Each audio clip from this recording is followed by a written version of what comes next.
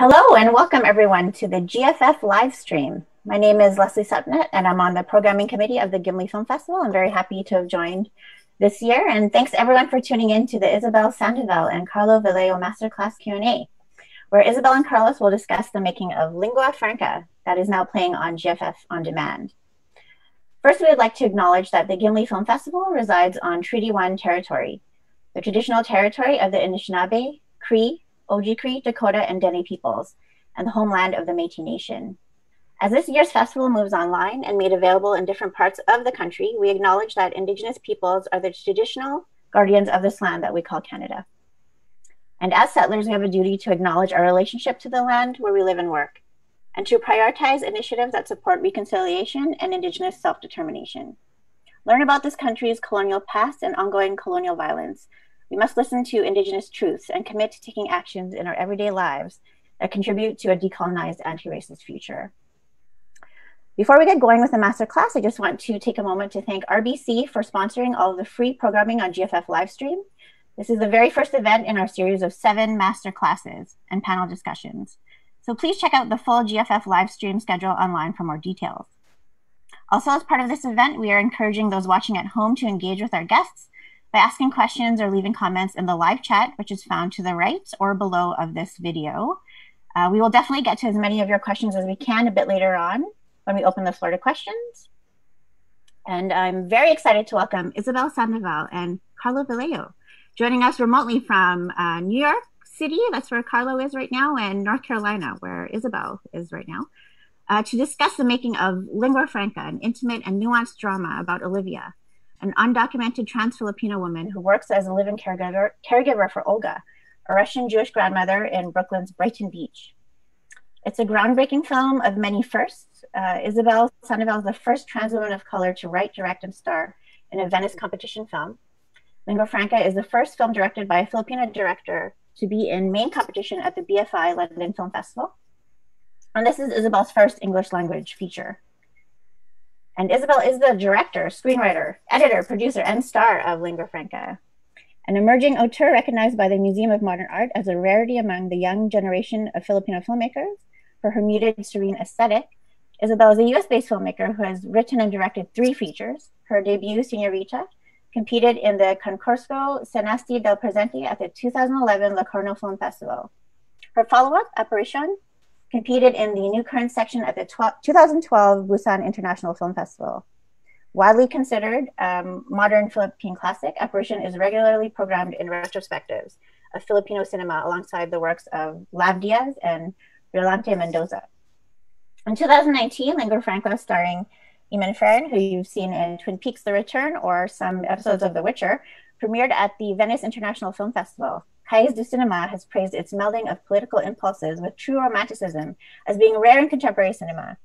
Lingua Franca has been acquired in North America, France, and more territories, and it has played in other fests such as BFI London, in Vancouver, Stockholm, Hamburg, AFI Fest, Hawaii, Fremont, Outfest, and many others. Isabel is currently developing her most ambitious feature, Tropical Gothic, which she will talk about today, a 16th century surrealist drama about the haunting of a Spanish conquistador in the Philippine Islands. The project is a 2020 Locarno Open Doors Hub selection. In September 2020, the Indiana University will present an early career retrospective of Isabel's work as part of the Jorgensen Guest Filmmaker Series, which previously invited filmmakers such as Pedro Costa, Carlos Regadas, and Claire Denis. And CARLO VELAYO is proud to be one of the producers of Lingua Franca. Carlo is a boots-on-the-ground producer and was the inaugural San Francisco International Film Festival New American Producer Fellow in 2018. He was an associate producer on Cheryl Fujarnik's Emmy-nominated film Back on Board, Greg Louganis, and made his debut as a PGA producer and first AD on Jessica M. Thompson's The Light of the Moon, receiving the 2017 South by Southwest Audience Award for Narrative Feature Competition. In 2016, Carlo spent 2 months filming at the Cebu Provincial Detention and Rehabilitation Center and is senior producer on an Emmy Award-winning Filipino-American Michelle Josua's Netflix original documentary series, Happy Jail, which is now available in 190 countries. Under 7107 Entertainment, a production company Carlo formed with Isabel, and 3-time Tony and Grammy Award-winning producer Jet Tolentino, and Manila-based producer Darlene Malimas, He is currently developing a slate of narrative and documentary projects. Carlo has secured the option to adapt Carlos Bolusan's autobiographical novel, America is in the Heart, into a limited series. Born in the Philippines, raised in Australia, trained in New York, and previously based in Los Angeles, Carlo literally brings love to all of his creative collaborations. And just again, thank you so much, Isabel and Carlo, for being here with us today to talk about Lingua Franca, a film which I just absolutely love because of its realism, its depiction of the material reality faced by working class trans immigrant women, while also illustrating a very universal tension we all feel in the search for love, belonging, feeling at home, and feeling safe under politically volatile conditions. And I would say Lingua Franca is part of a very distinct American neorealism that is reemerging under this current wave of authoritarianism, because it is a story that focuses on a character who we rarely see get sympathetic treatment in cinema. So yes, finally, Isabel, Lingua Franca is your third feature film and English language debut and first U.S. production. Can you tell us what inspired you to create Lingua Franca? Yes, and thanks, Leslie, for introduction. Thank you to the Gimli Film Festival, to Aaron, and to everyone for joining us today for the masterclass. So the question was how I started Lingua Franca, the project. Yeah, what inspired you to create it? Because it is your first English language feature. Yeah. So yeah. So I started developing Lingua Franca right after I finished my second movie back in 2012 called Apparition. And at that time, I hadn't yet transitioned. I'd been considering transitioning for a few years before that. And after 2012, that was when I became sure that I was trans. And so I then started the process of transitioning. And although Lingua Franca is my third feature film, it is really like you mentioned, my first English language film and my first to be set in and produced in the US. And so, in 2015, 2016, there were, just really rising tensions and anxieties among minorities in the US because of, Trump's election. And so I wanted to make a film and write a story that really captured my state of mind at that time. And, it was never a deliberate intention for me to write initially a story about an undocumented trans woman. But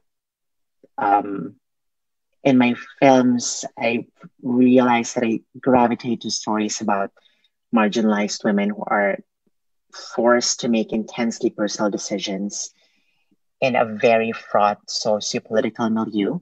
And so that's how the premise, the organic idea of Lingua Franca came about. I live in Brooklyn and I'm trans, although I did have papers, luckily. But so that was really the end of similarity between me and Olivia. And I then came up with a fictionalized premise of the whole thing of her getting involved with a Russian Jewish slaughterhouse worker. And I thought it was also an interesting way for me to stamp my own sensibility and my style as a director to a New York film. Because when you think about a New York movie, it's usually either, it has shots of the Empire State Building or overhead shots of skyscrapers in Manhattan. If not, it's the New York City of Lena Dunham's Girls on in Williamsburg. So I wanted to present a kind of secret or forgotten New York.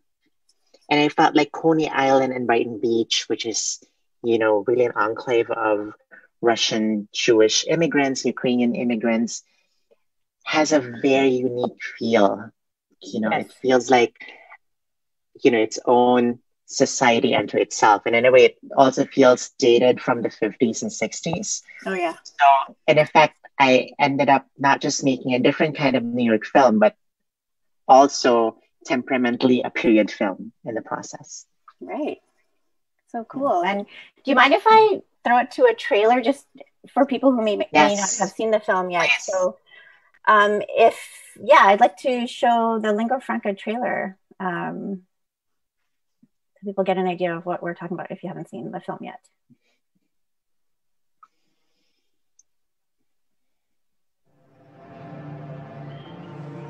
I will cover you with love when I next see you, with caresses, with ecstasy.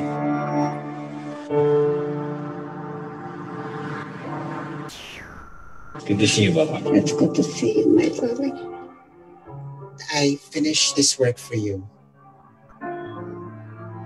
Need help with that? Okay. I'm sending this to my family back home. If you want, I can drive you to the post office. If that's okay with your boyfriend. He's not my boyfriend.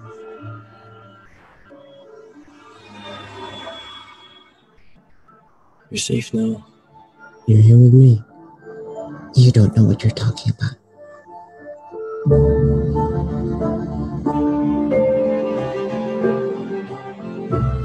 That man, I was paying him to marry me for a green card.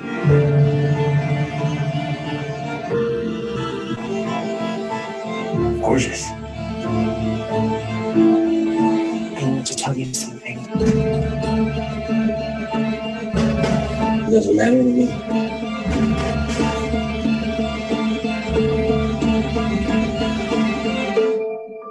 Gihamol ko sa imong paghikas.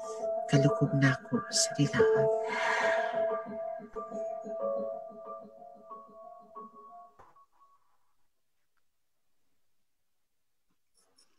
Amazing. And so do you want to, talk a bit more about your filmmaking philosophy and thematic interest? Because this film is very intentional, like from the interiors, the colors, the outside shots, the cinematography, the acting. Yeah. I didn't go to film school, so I didn't really have a traditional or conventional, filmmaking education. And I think what I learned, the most significant thing that I learned after making Lingua Franca in particular is that, to paraphrase Maya Angelou, it's really not the story or the characters that matter the most. At the end of the day, the audience, the viewer might end up forgetting those things, specific plot details or the quirk of this character, but it's really how you made them feel that a person will never forget, how your film made them feel. And so when I realized that, and especially because on paper, Lingua Franca sounds like a textbook Filipino neorealist film. It's sometimes, a woman or a marginalized person who has limited options. So, sometimes, living in squalor. And in this case, she happens to be undocumented. And it's, the piling on of indignities and upon indignities. And what I wanted for people to register at the end was really that she's able to get back her agency, and to show her resilience as a character more than the misfortunes and the troubles that she found herself in. And, especially with, how I kind of paced and established the rhythm of the film. It starts out slow and then it kind of, picks up its pace halfway through the film, and you think it's going in a more thrillerish suspense direction. I'm not going to talk about the plot points because I don't want to spoil it, but then it slows down, a lot again, especially through the conclusion. And in fact, I feel the most emotionally climactic moment is just a very intimate scene between the characters where very little is said between them. And so that's kind of become my style as a director. I'm given a potentially explosive and bombastic premise. My approach is to tackle it with sensitivity and delicacy and lyricism and sensuality because and that way I feel like I'm able to kind of create a unique emotional experience in the audience. You know, I think the most, you know, iconic and most legendary filmmakers that we have are not necessarily the ones with the most plot twists, you know, or the big reveal at the end, but these are the directors who are able to create a very distinct and singular emotional experience for the audience. And that's what the audience keeps coming back to. For instance, Wes Anderson, you know, his style is very distinct because, yeah, I mean, first and foremost, it's the art direction. Right. One frame of a film, and you can tell of a Wes Anderson film, and you can tell that it's a Wes Anderson movie. Right. With Tarantino, it's the screenplay usually, you know, and it's usually inspired by Sergio Leone westerns, you know, and so I think an auteur is someone who's kind of, and you know, I don't mean to be politically correct, but kind of a drug dealer in some sense, because you're able to manufacture a particular drug. You know, it creates an emotional drug and it creates a craving in your audience that they keep coming back to and want over and over and again. And other auteurs of that kind of Wong Kar-wai, you know, who's a big influence on my work, and also Pedro Almodovar. So. That's great. You're obviously a huge cinephile, and you know that's. I mean, not going to film school, right? That is part of your education, like just watching. Yeah, exactly. These important films, and so I'm curious, Carlo. How did Isabel's script, or how did Lingua Franca first come to your attention, and what attracted you to this very unique story? Just to echo Isabel's point, thank you, Leslie, for hosting and moderating this masterclass this afternoon. It's a real pleasure to be here. I actually met Isabel for the first time in 2016, and I enjoy telling this origin story because I had just come back from Cebu, filming at the Cebu Provincial Detention and Rehabilitation Center for Happy Jail. And that's Cebu is actually where Isabel was born and where she grew up. And so when I met her in New York City at a IFP film festival strategy panel that she was on, I introduced myself. I mentioned that I just come back from Cebu. So we, established a very strong rapport then and there. She was telling me that she had written this script for Lingua Franca and wanted to share it with me. And I remember receiving it, reading it, and writing back to her immediately after I finished and saying, I need to be part of this film in whatever capacity. And I think for me, it was as a gay Filipino immigrant based in New York, there were so many similarities in terms of what Olivia and what Isabel had experienced and what was in the script. And I think it has just become more pronounced over the last 3 to 4 years, in that even as an immigrant with a valid visa, none of us are safe unless all of us are safe. And that idea of like having papers, having that legal status can be taken away so quickly and without reason. That really struck a chord with me. And so there was definitely that deep empathy for the character of Olivia and what she was going through. So that really drew me to the project, and why I really wanted to work with Isabel. And just over the last few years of collaborating with Isabel, it has become very apparent that she is very collaborative. So even though she has a vision and she knows what she wants and she will get that vision, she's so open to collaborating with her producers, with her actors, with the crew. And I definitely am just very proud that we've been able to collaborate on Lingua Franca as our first film, and hopefully the first of many. Great. And had you seen at that point Apparition or Senorita? I had watched Apparition at MoMA. So there was a retrospective that you mentioned in Isabel's bio, and already I could tell that there was a singular, very unique vision that Isabel was able to present in Apparition. And I think she's done it once again in Lingua Franca. Yeah, like just so great. I'm so delighted to have seen it.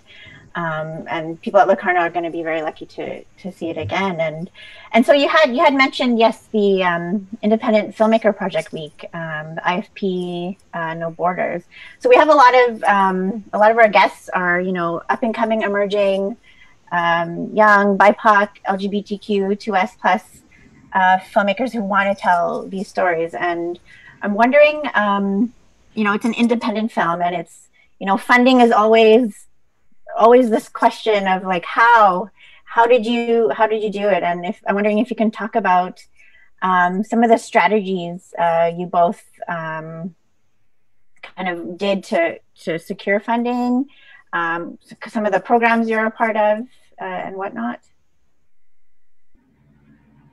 Yeah, I'll start. When I made Señorita my first ever feature, I wanted, my strategy was to distinguish my filmmaking and my style, because, especially in the International Film Festival circuit, I feel like each national cinema has its kind of brand, and I hate using that word when it comes to talking about art. But for example, Philippine cinema at that time,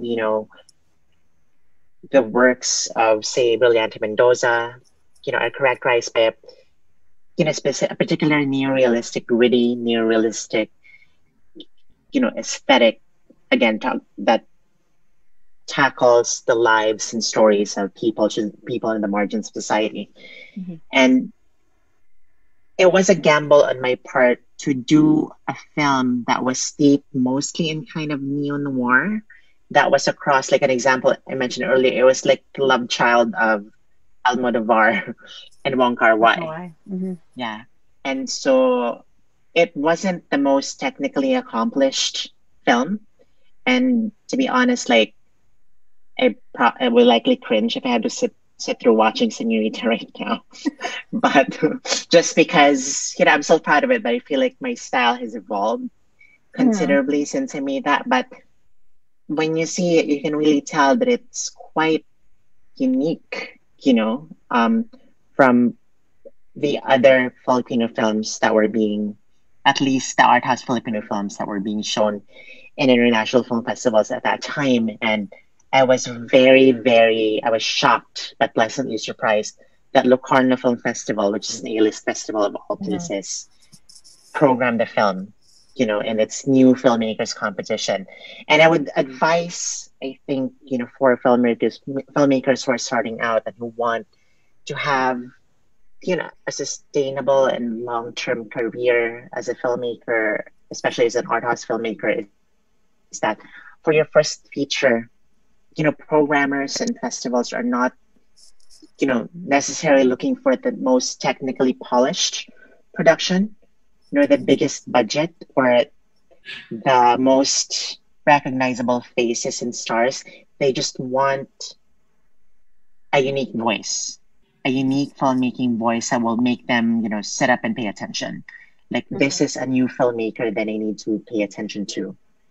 And so because it got into Locarno, it was easier for me to get my second feature made in the Philippines, and I was able to cast actually some of the most highly acclaimed actresses in the Philippines. And after I made Apparition, it also made festival rounds.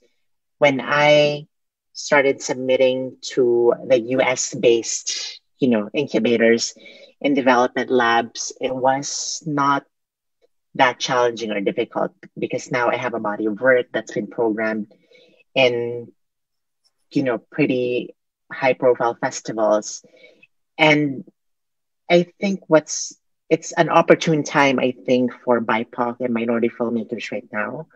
I'm not sure how much the pandemic has affected that, but there are a lot of institutions, filmmaking institutions that support projects by minority filmmakers. I know that Sundance Institute does that, SF Film or San Francisco Film Society, Frameline, if you were a part of the queer community.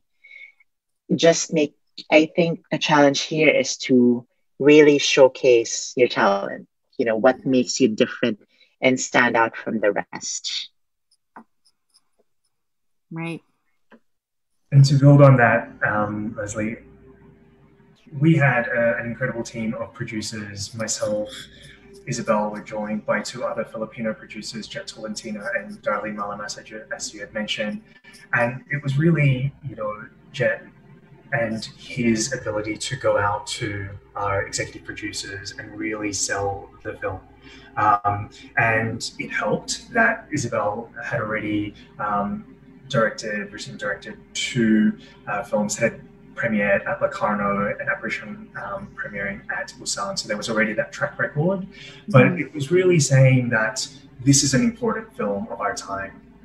We did encounter other potential investors who were saying, well, we like the script, but we'd like to change it a little bit so that it's not too political or too controversial about being undocumented, and then that came into the conversation when we were trying to raise funds for the film. But the fact that all four main producers are Filipino, 3 of the 4 are immigrants to the US, we knew that we needed to stay true to the story that Isabel had written and the message that she wanted to get across. So we actually found investors based in the Philippines. TBA Studios and Front Row Entertainment were our 2 executive producers who funded the film. So without their support, we would not have been able to get the film off the ground.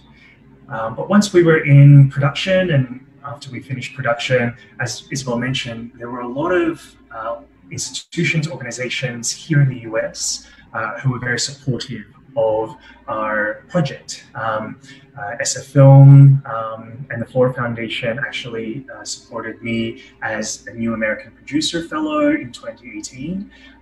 So that was the first of its kind, and I submitted Lingua Franca as my, focus project.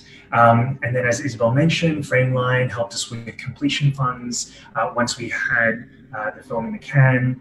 But then we also got support from the New York Foundation for the Arts, from Jerome Foundation, and as Isabel mentioned, it really helped that we had that track record of previous projects that we had worked on, but also in our applications to these post-production grants, we were able to really highlight the fact that we stayed true to the message. We didn't compromise the story that Isabel wanted to tell, and by doing so, we could really stand on that, on the merit of the script and the story, to say, this is such an important story to tell right now. We need your help in finishing the film in order to get it past the finish line.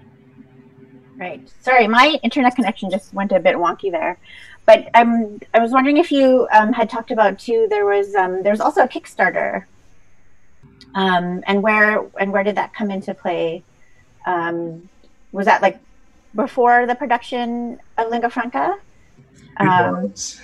So we launched a Kickstarter campaign at the beginning of 2018. And I had actually had experiences with crowdsourcing, crowdfunding in the past. For my first narrative feature, The Light of the Moon, we actually went through Seed and Spark, and we were able to raise $30,000.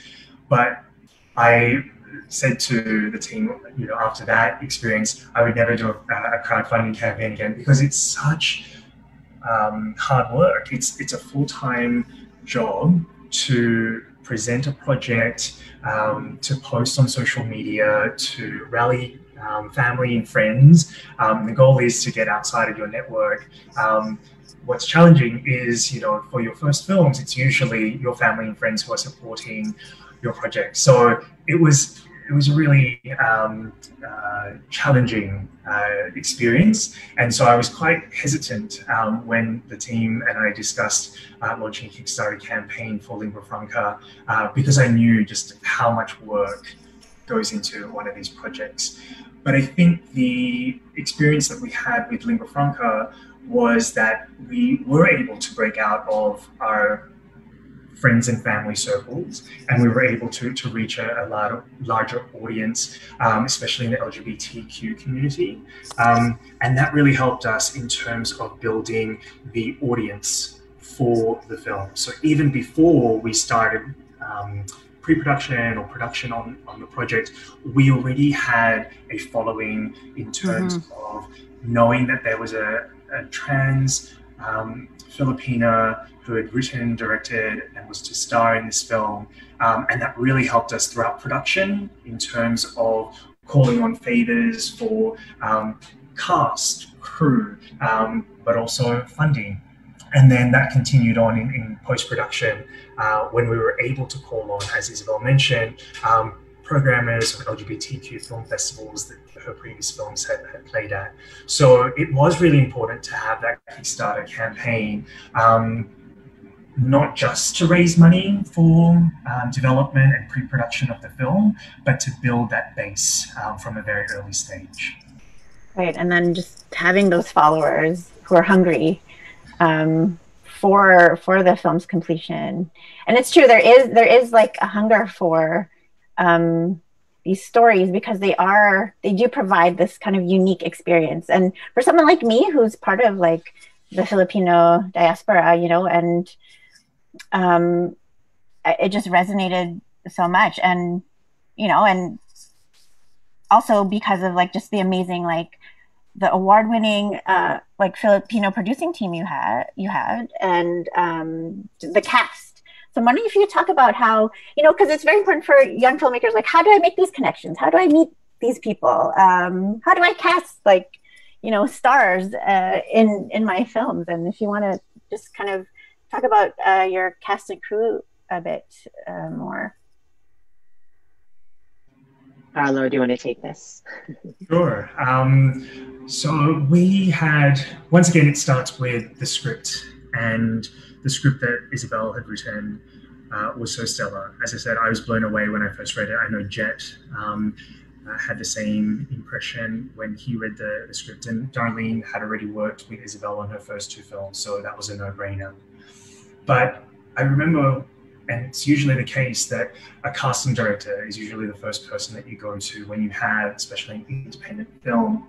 And so we worked with Bess Pfeiffer, who I had worked on my first feature film, and she read the script and she really understood what Isabel was going for, what the team wanted to achieve in terms of authenticity in the casting. And I know that one of our earliest champions of the film was Lynn Cohen, who has since passed, and it was a real honor for us, and I'm sure that Isabel would like to speak to this more, but a real honor for us to work with someone of Lynn's generosity and just incredible talent.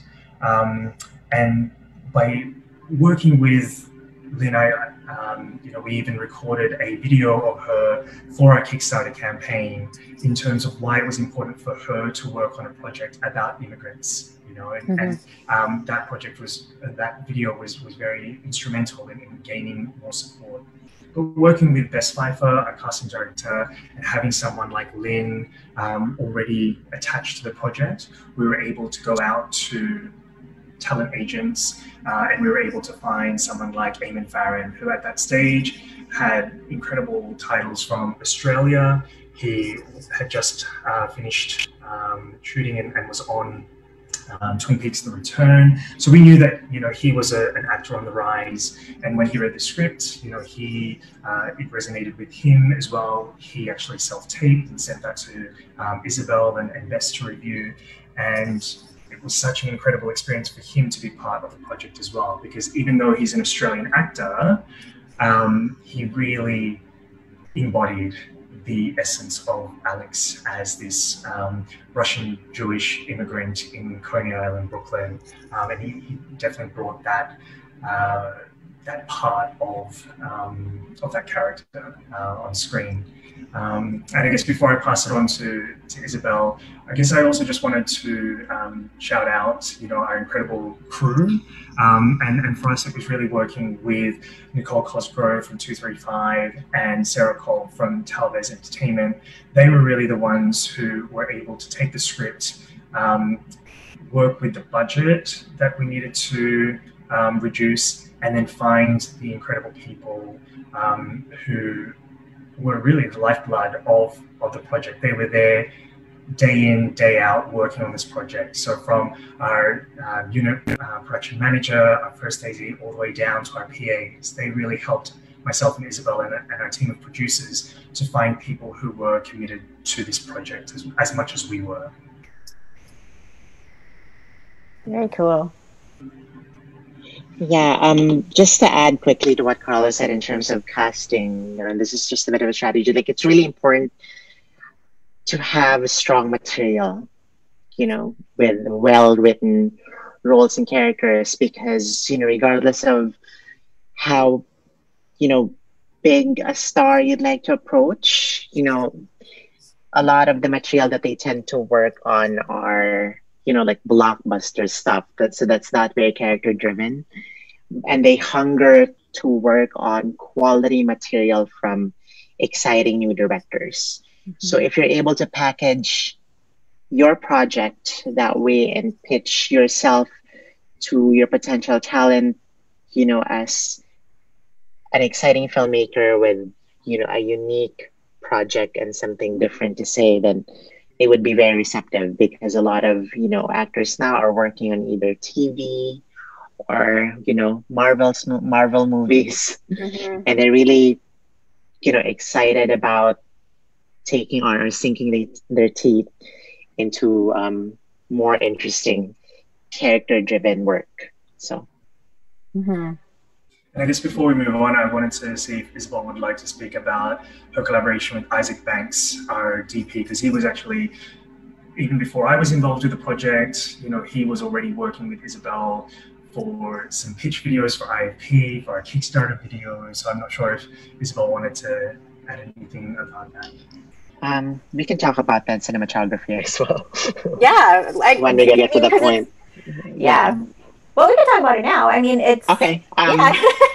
It's very, it's very a part of that very quiet, yes, subtle, sensuous, and style of story, like the script, kind of parallel in the cinematography. This kind of stripped down, neo-noir, neo-realist noir. So, Isaac, how did you find Isaac Banks? Yeah, we met through mutual friends, actually. No, I'm kidding. We met on Craigslist. Oh, okay. What? Oh, amazing. Craigslist. Wow. Craig's a friend. He dared me because, because I was looking for like potential cinematographers at that time. I know it was a shot in the dark, okay, but when we actually met, I thought his reel was quite interesting, and so I talked to him about the film. So Isaac, Banks, who I think is phenomenal, and I think has a great career ahead of him as as a cinematographer.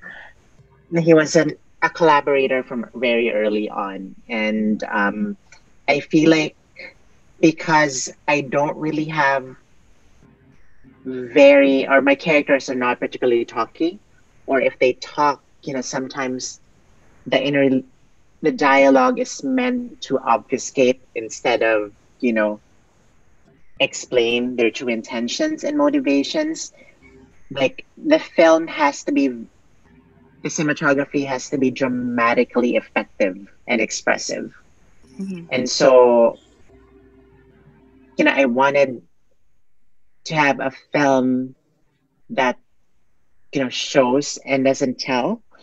And it's really like how everything is lit and framed is designed to depict the character's sense of solitude or melancholy or desperation. And that's part of the emotional palette or emotional landscape that I was talking about earlier that you're trying to create with a film. Mm-hmm.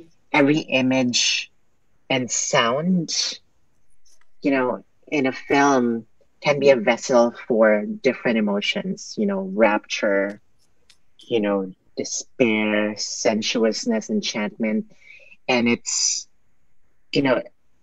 that's why cinema is a kind of magic, because you're using and employing artificial elements like these images and sounds to create an emotion that is very genuine and true, and sometimes really quite powerful in the audience that watches it. So, and that's why, yeah, I mean, I feel like some filmmakers only focus on the script, for instance, and what the characters say, but that's just one aspect of a film.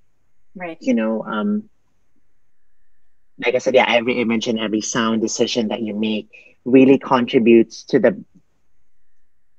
the product as a whole. So. And I feel like the house that you chose also played a big role in just this that character interior where I just felt very much it told a lot about the story. Like it felt I could really see how Olivia was alone, as a living caregiver, alone in this house in a way, even though she was surrounded by people. But and speaking with her mom on the phone, and it was it in Cebuano. Was she speaking on the phone? Yes. Cebuano, yeah. Because like for me, because I know Tagalog, and I'm like, oh, that's another language. Just so much there. And I wonder if you could talk about more about location, because you talk about Coney Island and Brighton Beach, which is very. I've been to Coney Island, amazing place. I went during the mermaid parade. The mermaid parade. Yeah. Amazing, and it does have. It does feel like it's in a different time. It's also a very kind of melancholy, sad place, and that kind of is reflected in the house, in Olga's house, like. And I wonder how you chose that house. Coney Island, yeah. Just in terms of the location, Coney Island, Brighton Beach. Admittedly, one of my influences, like one big factor why I decided to, shoot a film in that location was were the films of James Gray. Little Odessa, his very first one, and then Two Lovers with Gwyneth Paltrow and Joaquin Phoenix, were movies shot in Brighton Beach, but were also quintessentially Brighton Beach films. And so, again, it's kind of accessing a very particular world and sensibility by choosing that particular setting. And also, when it comes to the specific locations, admittedly, being an independent feature, some of those locations we got less than a week before we started shooting. Oh, wow. And in fact, the slaughterhouse, which was somewhere in New Jersey, we actually had talked to that slaughterhouse weeks before, and they gave us a really, really, first a no, and then a really, high price point. And then they eventually said yes a day before we wanted to shoot there. So, life of an independent filmmaker. But that house of Olivia and Olga was actually in a different neighborhood in Brooklyn. But it's mostly interiors, it's fine. But I thought it was an exquisite find because especially the tight kitchen reminded me of both Jean Delmont by Chantal Ackerman and also Wonka in the Mood for Love, in the very tight spaces that they shared between the different characters. And so, I have to say it was really, really, lucky on our part to have found that. Because, it's really true that, location and art direction can read sometimes its own character in the film. It definitely adds a lot of texture. Absolutely. And, personality to the film. Yeah. In addition to Isaac Banks, who shot the film, we'd like to give a shout out to Clint Ramos, who is also Filipino. He's a Tony Award-winning production designer on Broadway, and he just brought something. He and his team brought something extraordinary, as Isabel mentioned, really exquisite to the film. You know, I wasn't able to walk through that particular house, but from what I've heard and from the layout that I've seen online, you know, it was a tiny, tiny house, but there's so much detail, so much texture in all of Isaac's shots because of the art direction and the production design that Clint brought to the project. So we were very, very grateful that we could collaborate with another Filipino on this Filipino film. Yes, and yeah, award-winning crew there. I'm wondering if we can, Isabel, Carlo, can we look at that? I just want to maybe show that slaughterhouse montage. Yes. Yeah, just to give people a taste of some of these locations and the cinematography.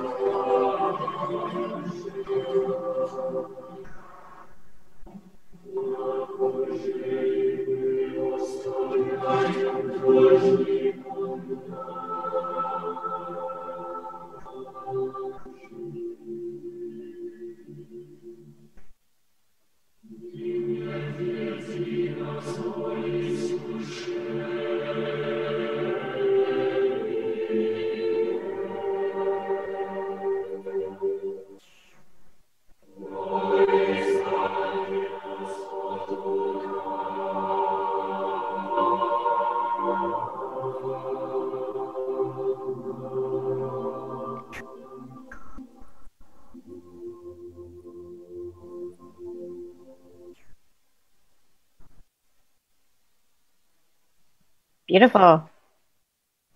Just beautiful. So I think some of our, I did get a question. I'm not going to totally open it up yet, but it's related to, you know, the acting. Isabel, when did you start acting, or were you an actress before being a filmmaker, or like what is that process like, acting and directing? And because you were not in Apparition. No, I was you not. were in Yeah. Senorita. Yeah. So yeah. I think, you know, I also did not go to acting school. I guess I thought of it as just me being an auteur, you know, and kind of telling my story both in front of and behind the camera. And, you know, this is not, you know, particularly uncommon thing. Rainer Werner Fassbender did it back in the 70s, you know, the German auteur, Xavier Dolan, you know, Canadian filmmaker. Oh, yeah. So he does that. He's done that in a few of his films. And, you know, for me, I didn't think of it as necessarily different tasks. In fact, I felt like by acting in the film and playing the lead, I just thought of it as one less person to direct because I'm doing it myself. And yeah, it's part of the different facets of telling a story. You know, cinematography is one, the script is one, performance is another. And when you think about it, the central, you know, the main protagonist of the film, or the central consciousness of the film, is essentially a stand-in or an alter ego for the writer, director, or auteur anyway. So, and for me, it made sense to me to play this role because although it's not autobiographical, she's also trans, you know, and an immigrant. So I feel like I'm, you know, fairly representing the minority community that Olivia is part of. So. And you know, and the comment was just that because you're so great at it and so natural. Oh, thanks. And I feel that also now that I've seen all of your features, that having you, and you know, like being a fan of Fassbinder or Cassavetes or you know whatnot, that seeing the director act in their films is also a draw that people keep coming back to, you know. And so, yeah, and I thought Hopefully. of, you know, I also thought of Barbara Loden's Wanda too. Yes. Just, you know, just, you know, just hard stories, but completely just beautiful in that sense. So, and I'm wondering too if you could talk about, you know, because Lingua Franca screened at a lot of festivals, like major film festivals worldwide, and it was also purchased by Luxbox in France prior to the 2019 premiere at Venice. And it was recently acquired by Array Releasing, which is amazing. Congratulations, in the US. It will be making its, I have to mention this, next week premiere on August 26th, which is also huge because that's also a huge feat. And president of Array, Telaine Jones, notes that, quote, the release of Isabel Sandoval's third film is beautifully timed to enter the national conversation at an unprecedented moment of cultural reckoning for many, especially as it relates to the rights and dignity of trans people around the world. Ms. Sandoval's introspective lens provides a depth and intimacy to her storytelling that is rarely embraced on screen, end quote. And so you and Carlo talked about how, you know, you really stayed true to the story and to the unique artistic vision and did not make any compromises. And that has been vindicated by, you know, the film's successful festival run and sales. So can you discuss if you did have a film festival strategy or distribution strategy and what that looked like? Yeah, Carlo, do you want to start? Sure. I think for us, given, you know, Isabel's track record at Locarno and Busan, we really wanted to world premiere at a top-tier film festival. And, you know, we were very fortunate that Giornate negli Autori at Venice Film Festival noticed something in this film. And, you know, we went into principal photography in October 2018, and so we actually, you know, only had a rough cut of the project at the end of 2018. So for us, it was a real tight turnaround in terms of submitting to film festivals, but we were able to do that starting of spring 2019. And I think we received the invitation for Venice in June of 2019. So for us, you know, that was really the start. And we were able to partner with Luxbox as our sales agent, and they were actually the ones who were able to broker that deal with JHR Films for the French acquisition and theatrical release. So for us, we really wanted to start with a top-tier film festival, and then we reached out to our contacts, similar to what Isabel was saying. You know, with our first films, we reached it back out to programmers who had programmed our previous films, and that's how we were able to, you know, get in touch with BFI London. And I remember receiving the email from BFI and having to confirm, like, oh, so are we official selection, but are we in competition? And they actually said, yes, you're in main competition. You're one of 10 films that will be in main competition alongside along with Shia LaBeouf, Honey Boy, Monarchs, yeah. All of these incredible films that we had seen at other film festivals, and we were just like, we're in that group. And yes, it was an incredible achievement to be the first film directed by a Filipino to be in main competition in the 63-year history. So that was an incredible moment for us. And then Luxbox did an incredible job in terms of, you know, getting us programmed in other European film festivals. We had our Asian premiere at Busan, and then we had our North American US premiere at AFI Fest. But we were also at film festivals like Hawaiian International Film Festival, where the Vilcek Foundation, and they do a lot of work with immigrants and immigrant contributions in the US.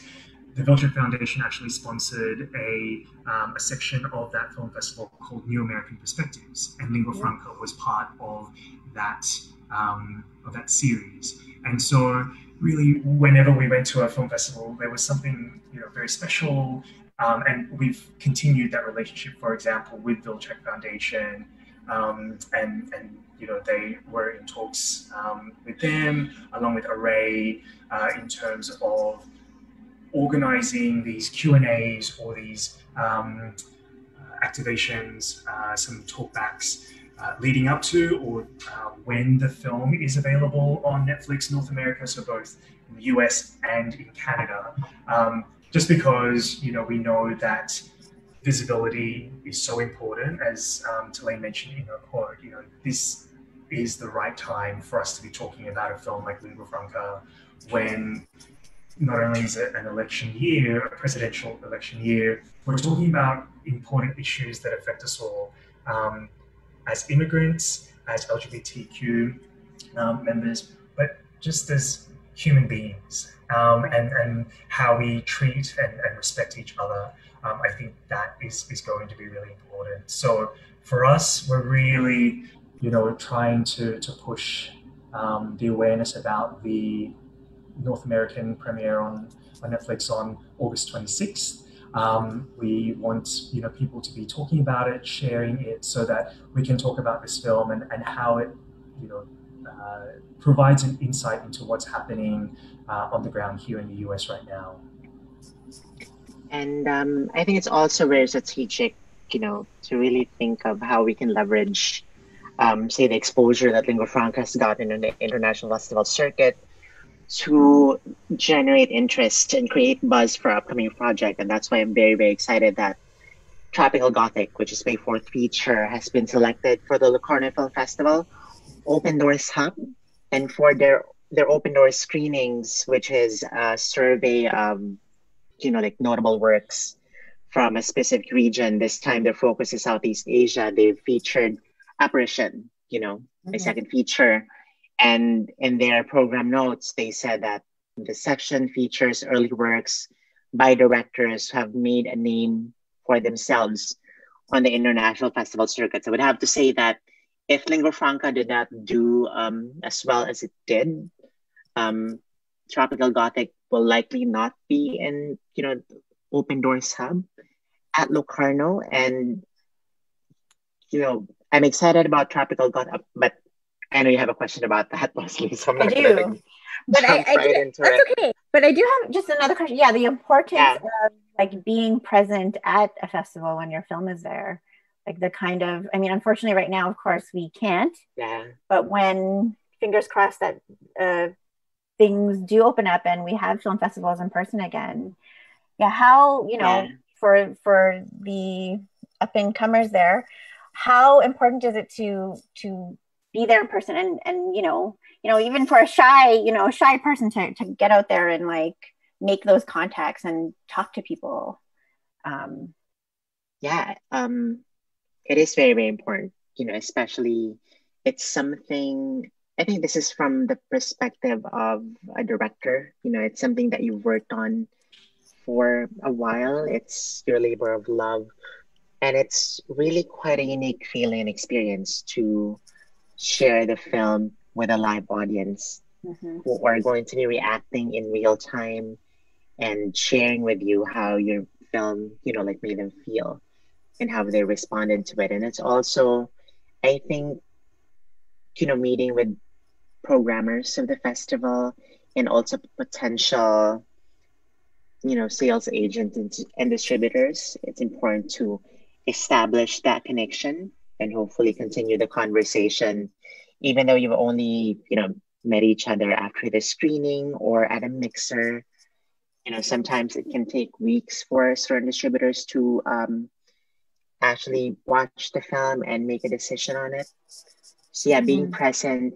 I know that there are certain festivals, there are only a few festivals that pay to fly, and book the accommodation of participating filmmakers. And, if they do, you should definitely not miss out on that opportunity.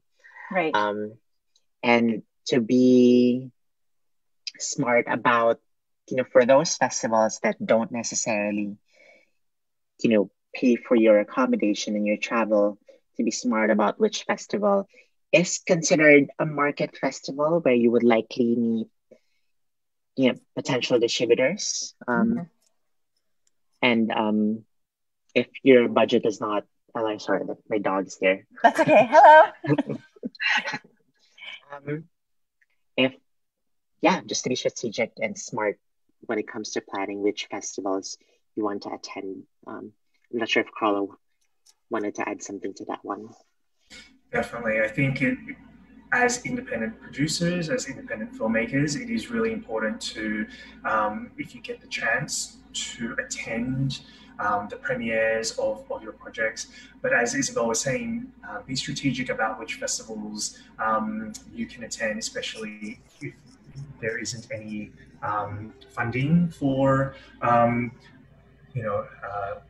the director as well as one of the producers or the actors to attend. But it is really important, and I think that's what people are missing now with a lot of the film festivals being postponed or going virtual. You miss those opportunities of speaking to someone after a screening and being able to tell them, what it means to have your film at a festival, and how important it is to be able to share it to a wider audience. I know that with my first film, The Light of the Moon, we received the Audience Award at South by Southwest in 2017. And that changed the game for us in terms of our distribution and even our film festival strategy. So, I can only imagine what filmmakers who were accepted and invited to go to South by Southwest this year would have felt like when it was cancelled, because there weren't any audiences to see their film. And as Isabel mentioned, films and projects that they've worked on for years at a time. So, we're very hopeful that there will come a time when it will be safe for us all to come together and to meet in person. I know I'm very disappointed that we won't be able to go to Locarno in person. Everything will be done virtually. Okay. But that's the thing. It's like this is a new normal. We're making the most of it, and we're still able to connect with so many people. And maybe we connect with more people, given that if they can meet virtually,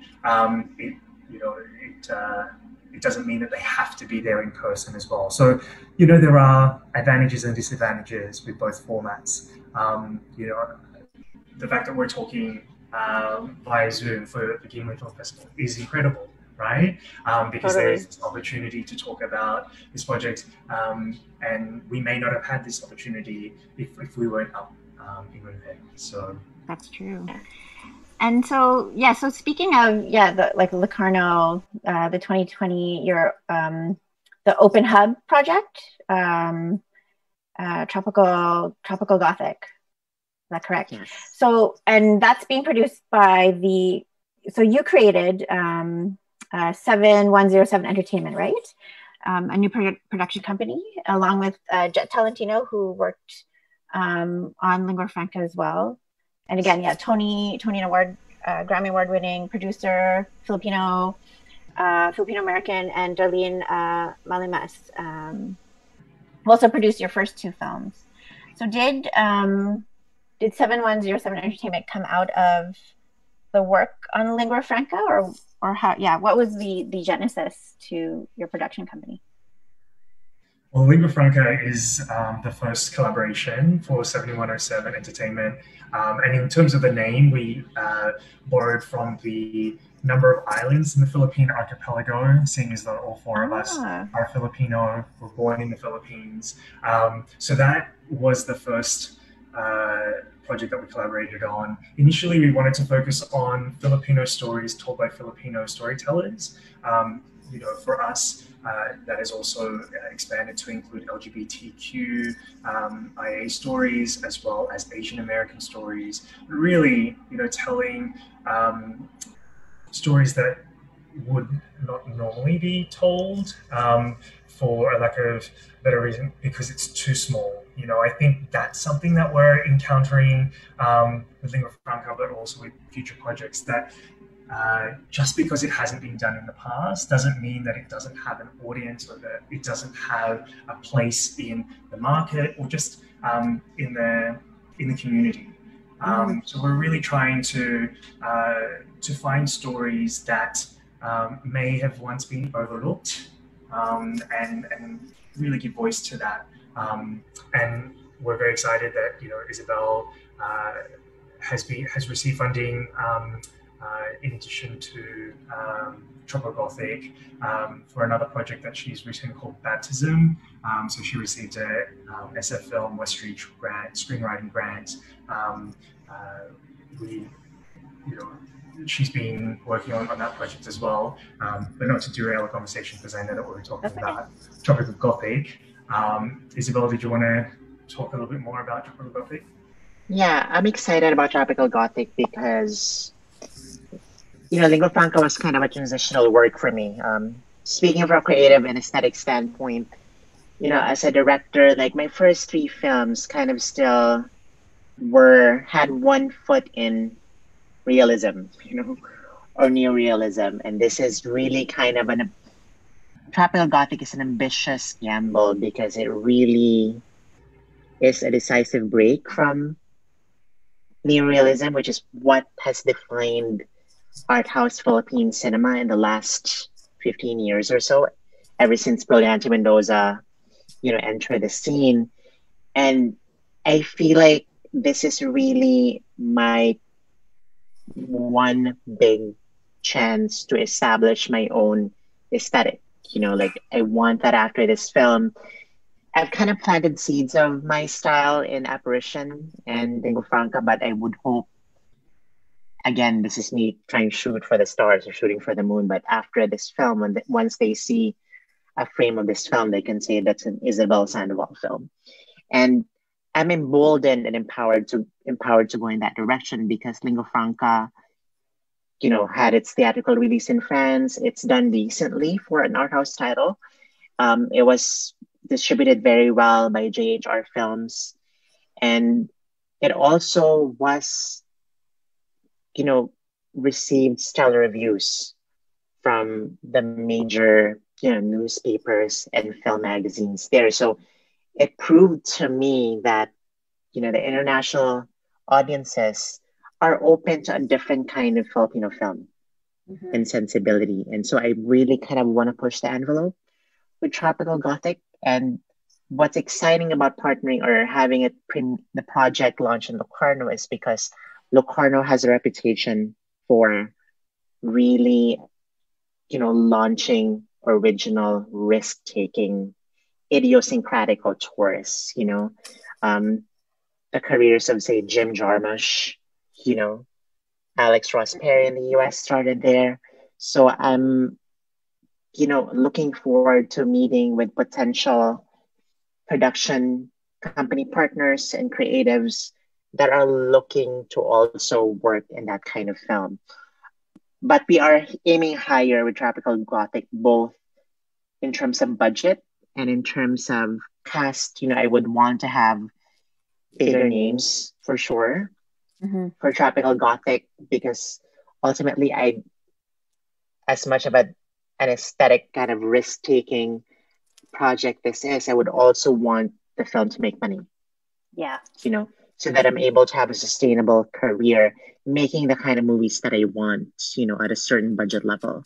So, and it's great that I can think both as a director and as a producer. I can wear those hats and not just, think from one silo of, is this, am I able to pursue my vision without, compromise and with complete autonomy? But I'm also able to think that is, this film going to hopefully make a profit, so that I can continue approaching the same investors and production partners for my next projects. So it's really just thinking bigger with each project that I make. Right. So this will be the first time that, we would like to work with a European co-producing partner. So whether that's a French co-production partner or someone else in Europe, because we have investors from the Philippines who we've worked with on Lingua Franca, we'd like to expand in terms of who else we partner with. And that also opens up a lot of opportunities in terms of other grants, like the Cinema du Monde through France, that we might be able to access.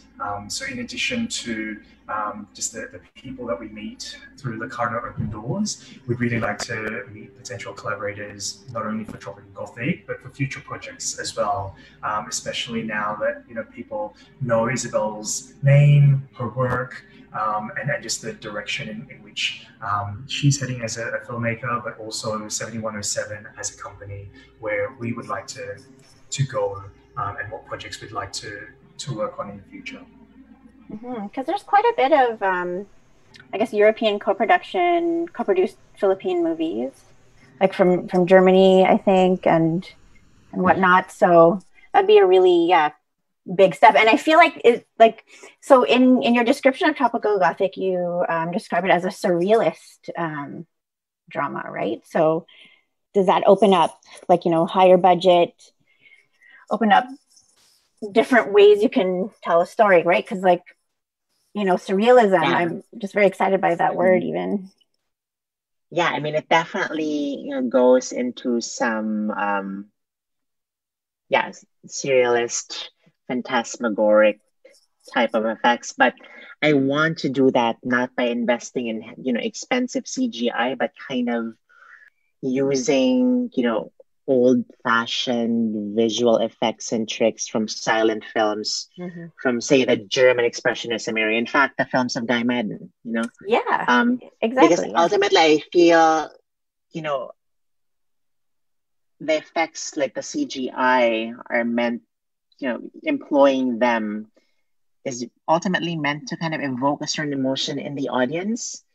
But sometimes kind of the technical concerns override, the emotional effect that they have on the audience. I feel like it's a worthless investment for me. I mean, I know I don't represent the opinion of many audiences because I'm an art house filmmaker, but for example, the current generation has not really seen, many old movies, German Expressionist films, if at all. And I feel like by, alluding and using those effects, it can make them feel something unique and different from what they're used to getting from watching Marvel movies, Oh yeah, absolutely.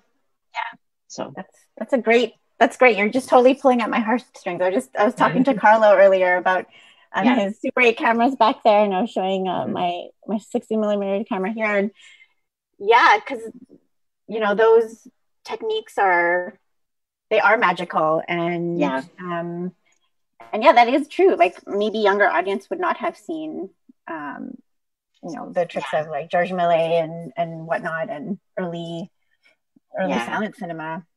And I want to prove a point that you don't need to have a huge budget to make, a really rich, fantastic, film. Right. You just need to have creativity and inventiveness. Yeah, and and just the energy to not give up. Exactly. Because it is a lot of work, and you can see that, and just from our talk today, that it does require a certain amount of labor to bring your project from paper to screen. And so I'm wondering, what actually, I was thinking about audience a bit too, because thinking about Tropical Gothic, your new work, which it will be made in the Philippines. Yes, hopefully. And I'm wondering, so Lingua Franca screened in the Philippines as well, and I'm wondering what the reception was, because it is a unique story about someone, from the Philippines living in the US, and, just the aggressions felt by Olivia and all the drama surrounding, like, being alone. And, so yeah, I wonder, with your new film, are you thinking about your audience too? Will it be mostly focused to a Filipino audience or to like a wider audience?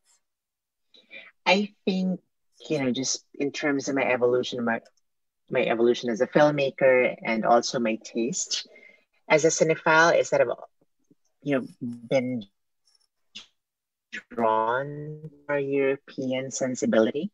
So it's a more international. I feel like that typical mainstream Filipino drama, this is not to denigrate or disparage that kind of film, is usually a very melodramatic, a little shrill, but we had our Philippine premiere of Lingua Franca at Q Cinema Festival last October, and we were actually nominated by the top critic circle in the Philippines for Best Picture. Cool. Nice. A few months ago, and we won 2 awards. We are still figuring out distribution for the Philippines, but I'm also not gonna, sit here and say that I think when we open, it's gonna make, a ton of money at the box office, because it is not that kind of movie, But I feel like if it can encourage, the Filipino audiences who are more adventurous in their taste to explore a different kind of cinema, then that would be great. Otherwise, in terms of kind of our business strategy for this film and for our upcoming projects, we will likely make back our, investment through the North American or international territories. But I'll let Carlo talk more about that. I was just going to say, I had the real pleasure of representing Lingua Franca at US in Progress Paris. So it's a post-production lab that was actually last year was the last iteration. So we're very fortunate to be part of the post lab. And basically at that stage, we had filmed, we'd actually put together a cut of the film, and we were submitting the film to film festivals. We went to Tribeca All Access here in New York, and someone from US in Progress Paris invited us to submit the film for this post-production lab. And about a month later, I was there in Paris. And what that enabled me to do was just to expand my mind, because I did go to film school in Sydney, Australia, where I grew up. And for Australian filmmakers, there was always this sense of like Sundance and North American film festivals were the pinnacle. Toronto, Sundance, Tribeca. And then when I went to Paris, there was this rude awakening of like, unfortunately in France and in Europe, sometimes people don't know about Sundance or Toronto or these other North American festivals. So it really, forced me to think about, okay, wow, we do need to expand our mind and also our audience in terms of, working on projects that will have an impact in European markets. So I think that is also something very different with Tropical Gothic, even though it is a film that will be shot in the Philippines. It looks at Spanish conquistadors in Cebu, Philippines in the 16th century. We wanted to have this universal appeal to it, and I'm really excited, for people to see the lookbook that Isabel has put together in terms of the experience that people will have. It could be anywhere in the world, but it just so happens that the story will be filmed, hopefully, as Isabel said, in the Philippines, in Cebu, where she was born and grew up. But really the story, the relationship between the friars, or the brother of the friar, and the Babaylan in Cebu, that is a relationship that will be universal, and people will identify, the power dynamics, especially now that we're talking about, neo-colonialism and anti-colonial movements. It's really important to revisit that past to understand that this has happened, 400, 500 years ago, and it continues to happen today. What can we learn from history that will inform the dialogue and what needs to happen now? Yeah, there's definitely a hunger for, movies about historical colonialism and in a process of decolonization for a lot of people. And so I want to open it up to the floor, and we do have a question. What was the most fun part about making Lingua Franca for you both? For me, just being back on set was, such a thrilling and exhilarating feeling, because I'm usually the first one to wake up and the last to go to bed. And I think it's because I really love what I do, and I'm really, really lucky to have been given the opportunity and resources and the amazing creative partners to make it. I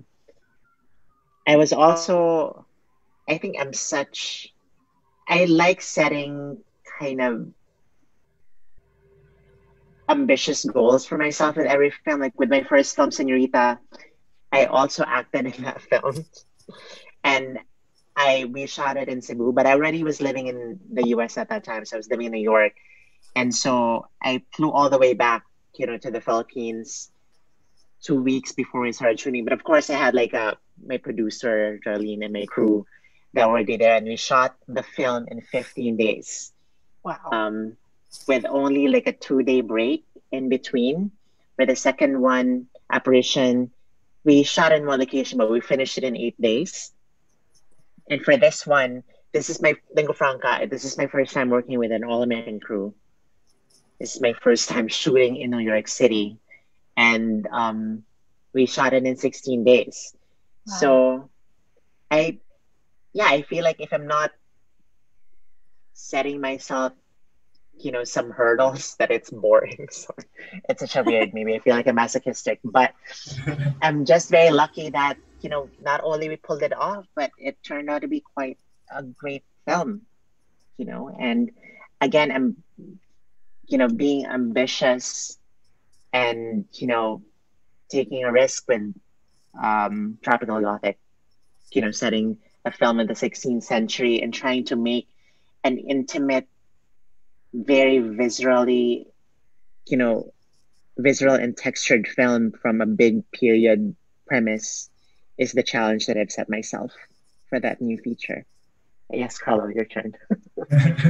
Well, for me, it was just a pleasure to work with Isabel.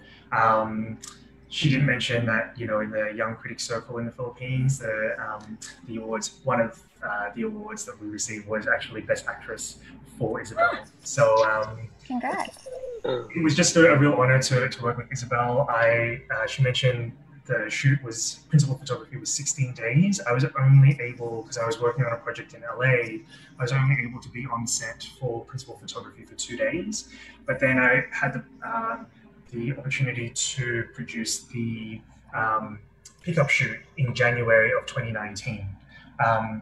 And for me, it really dawned on me that Isabel is the real deal, because we had to recreate summer during January when it was snowing. We were literally on the boardwalk at Coney Island, and Isabel was shivering. But there is a shot there where she is sitting on the bench waiting for the new person to arrive. And that was shot in January 2019. No. The day before, it was snowing. So I could tell how committed Isabel was to this story and as a filmmaker. And that was a lot of fun. It was incredible to go on the film festival circuit with Isabel, with Jet, with Darlene. Sometimes we would share the same room because, the festival could only afford to give us one room. 3 or 4 of us would be in the one room. That was fantastic. But Also having so many of our cast and crew at the Venice Film Festival. A lot of us were there for the full 2 weeks. We had one, I guess, apartment, 2 floors, you know, and once again, it was just this idea of like, we had a dream. It took 3 to 4 years, but then we were able to realize it and then really celebrate as a team in Venice last August. Amazing. And, you know, all that hard work just totally is reflected in the film and resonates in the audience. And I can't wait for the next one. I can't wait. And I'm so excited it's going to be, will it be in Tagalog, I guess? Cebuano. Oh, Cebuano. See, even better. Yes. So I want to, the Gimli Film Festival would like to give you a huge thank you for engaging in this masterclass Q&A with us and for sharing with us unique insights into the making of Lingua Franca and your new project. And so Lingua Franca is available to watch now on GFF On Demand until July 26th. So for more information on how to watch Lingua Franca, please visit the GFF On Demand lineup on our website, gimlifilm.com, and you can click on the Lingua Franca poster. And to our audience, please stick around for our next program, which is our first panel discussion on funding for Indigenous creatives, featuring panelists from Telefilm, the Canadian Media Fund, APTN, and CBC Manitoba. So again, thanks to everyone. Thank you, Isabel and Carlo. This was an amazing experience for me. I'm a huge fan. And yeah, all the best to you in the future, and I'll see you on screen. Thank you so much, Leslie, and thank you to the Gimli Film Festival. No problem. Thank you so much. Bye.